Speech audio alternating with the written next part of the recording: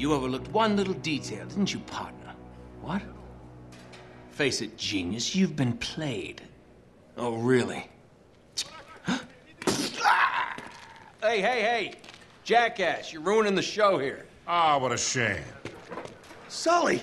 I really can't leave you alone for a minute. Oh, man, am I glad to see you. How you doing, kid?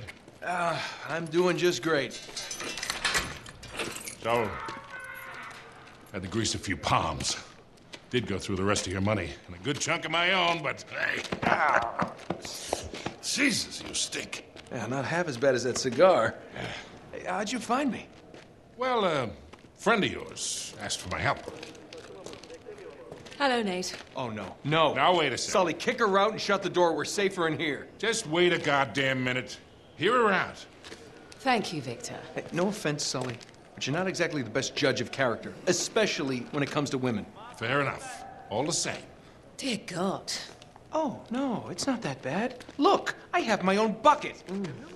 Last cell I was in, 8 of us had to share. Listen, Nate. You know something? I really appreciate you dropping by, but if you and Flynn hadn't screwed me over in the first place, wait I a wouldn't have minute. been rotting in this shithole for the last 3 Nate. months. So excuse me if I'm not just, leaping into your arms. I had nothing to do with it. Right. I told you. He's not going to listen to me. Screw this. Nate, they found the ships. In Borneo. Yes. And the Chintamani stone? How do you know about that? Do you really think Flynn could have figured that out on his own? All right, good point. No, they haven't found it yet. What do you mean, they? Flynn and his client, Lazarovich. You know, the nutcase. They've been working together all along. All right, then. If they haven't found the stone, that means there's still time. You're gonna get us into that dig site.